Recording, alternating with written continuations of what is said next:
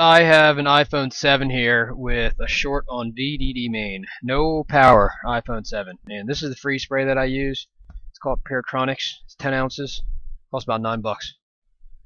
Alright, so we've done a few of these already, and there are some common ones that fail. So I'm going to look at those first, and we'll go from there, alright? Looking at the board here, the one common one is C1907. That's the one that I've seen fail before, and then there's a few on the back side as well that fail. So I'm gonna check C1907 first, and then go to the back side and check some more. Okay, so definitely a short on VDD main. All right, so let's see. Here's what we're gonna do. We're gonna spray this sucker. Actually, we're going to hook up our DC power supply, sir. So DC power supply goes to 4 volts, 2 amps. All right. I'm just going to connect my ground here just to the SIM tray area, and then I'm going to get a little pin clip onto my red lead, my positive lead. So all this is VDD main. So I'm probably just going to do it to this one, and then actually, you know what? I'll do another side, just so that I can see it. Okay, so I'm gonna do it in these two. Okay, that way I'll see if which one gets hot first. So the front two, let me clear this up a little bit.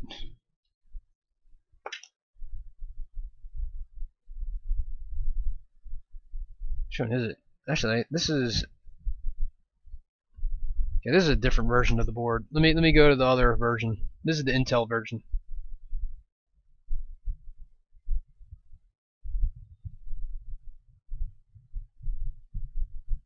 Okay, so VDD main. Oh, there's no VDD main over here. Okay. So maybe I'll just do it to the top side here, but I won't really be able to see it very well. So, I think that'd be okay. I'll just do it to the bottom here. That's fine. Okay. So let's just get going here. I'm just gonna spray these. I think I might be able to tell. I'm not sure if I'll be able to tell, but we'll see. So the board's still a little hot, that's why it's not really frosting well. But if I spray it enough, it'll really, once the board gets cold, then it'll be good. Okay, so that's good. Alright, so I'm clipped on 3, oops, still too warm. I'm really looking at that second one right there, okay? Let's see if that, oh, that one actually got hot faster. It's kind of hard to tell because all these caps are in a row, so when I inject voltage into it, they all get hot at the same time, so that's probably not a good idea. So I'm going to do it from the top here. Yeah, let's find out which one it is again. So it's going to be 1, 2, 3. Okay, so it is these 3 caps. I'm just going to inject voltage right there, alright? And then we'll look at those caps down there to see if we can find something. Alright, so okay, so that's frosted. I'm going to inject voltage. Nope, it's still too hot. Okay, now it's kind of frosted. Okay, so now let's do it. So I'm going to pump in. It's not really working. Weird. Why is it that when I do this, it doesn't work? Oh, there it goes. Now it's too late.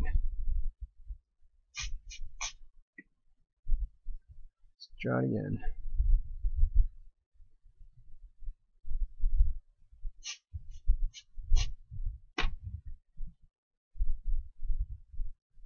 There it goes.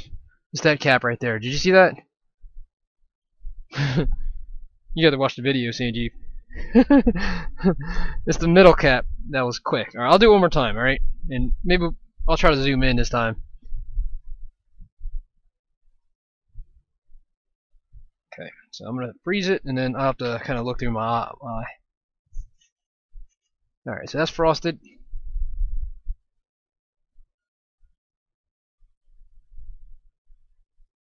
Man, it's just kind of hard to do here, because I can't really, I think I have to zoom out, man. It's like I need to look through a microscope for both.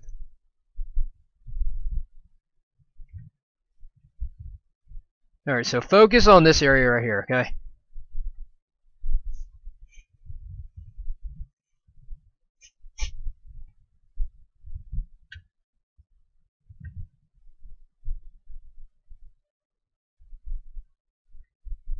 Not working. There it goes. Dang it.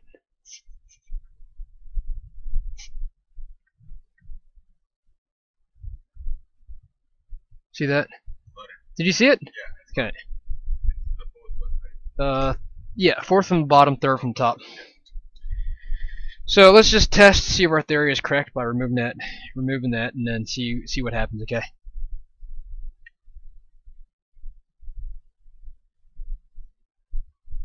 We need instant replay on here.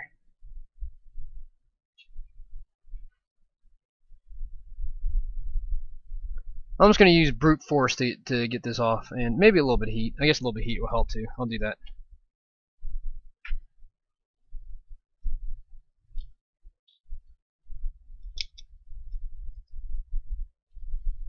Check this pretty well here. Let's do this.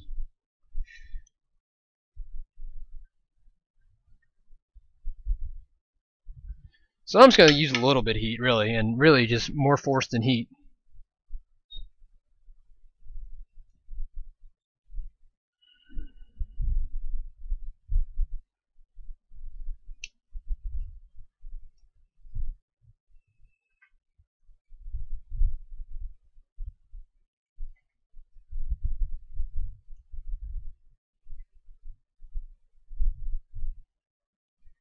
You really just want to kind of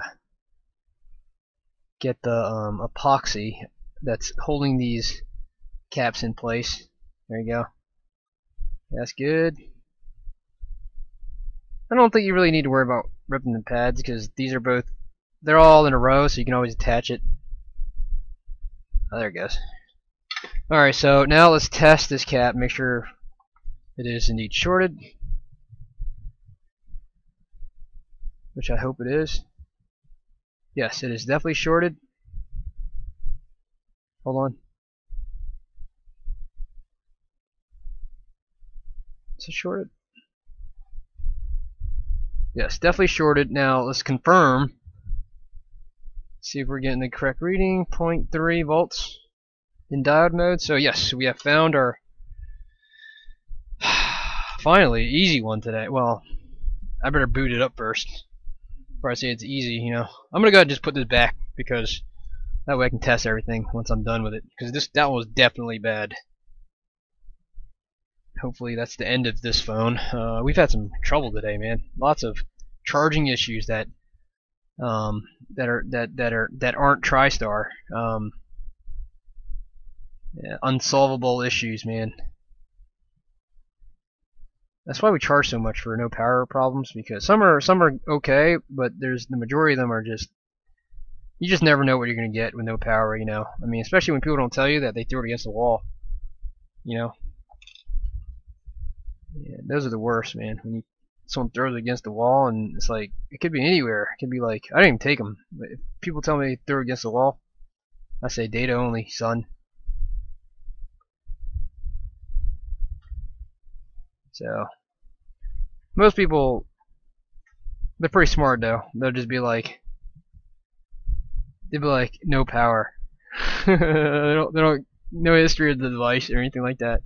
No power. Fix it. And then I'll ask them, and they'll be like, "Oh yeah, I got run over by a car."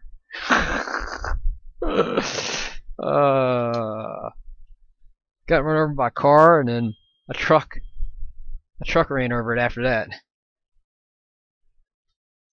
Pretty standard procedure.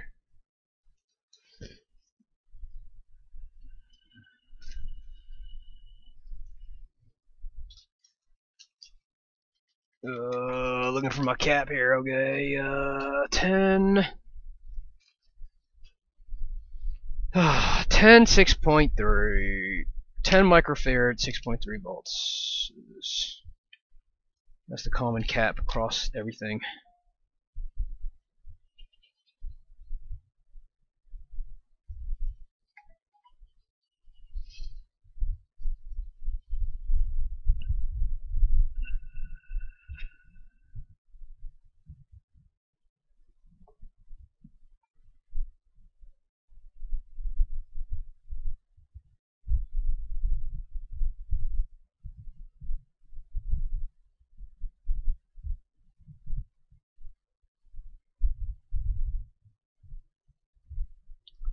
Won't even fit in this damn block, dude. I'm gonna have to. There it goes. Brute force, man. That's what you gotta do.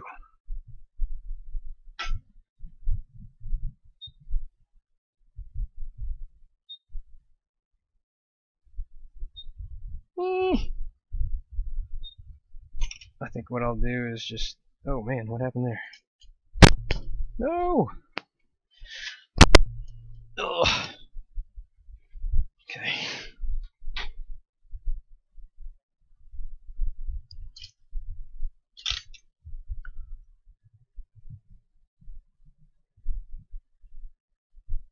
Okay, I think that's alright for now. Yeah, that should be fine. That's fine. Fine enough, man. Especially for a day like today. I should probably put some thermal paste on these things when I reassemble them. Because we wipe off all the thermal paste before we, you know. Okay, so let's test it.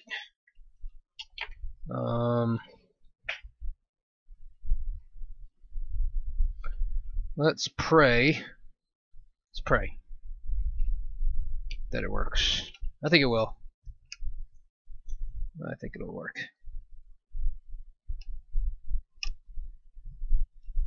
Are we doing anything crazy with it? That's stuck in there. Alright, the moment of truth. Everything is connected. It is taking 0.69 amps on the ammeter, and we do get a screen here, which is good.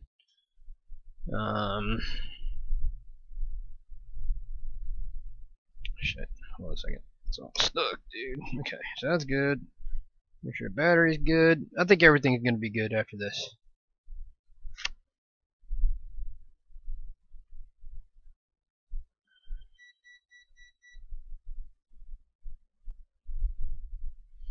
Alright, I think we are golden grams here. Let's make sure the touch works.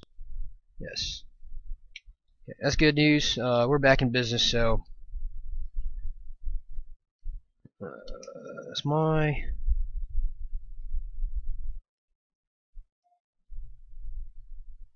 what just happened there? I think these battery connectors are a little bit finicky, man. Something's wrong with these battery connectors.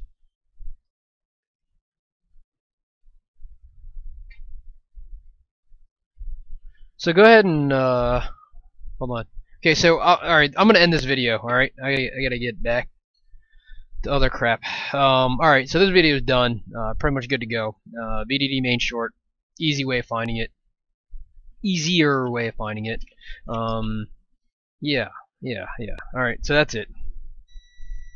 So if you're interested in learning how to do this repair, or just learning more about microsoldering in general, you can go to microsoldering.com, click on store, and then scroll down to the full curriculum here.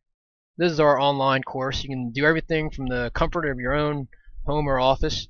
Click on buy at Udemy. We host our course at Udemy. There's 3.5 hours of content, and we're adding to it every few weeks or so. And we cover everything from the basic building blocks of an iPhone logic board to how to use the XW tools to 3 of the most common iPhone problems, which is touch IC disease, no backlight, and no power. And then we go all the way down to data recovery. So it's 3.5 hours long. And if you want to get a preview of some of the content in the course, just click on this play button up here at the top right, and you can scroll down here and you can see we have a bunch of different sample videos, and these are directly from the course. So any questions, just email support@microsoldering.com. Thank you.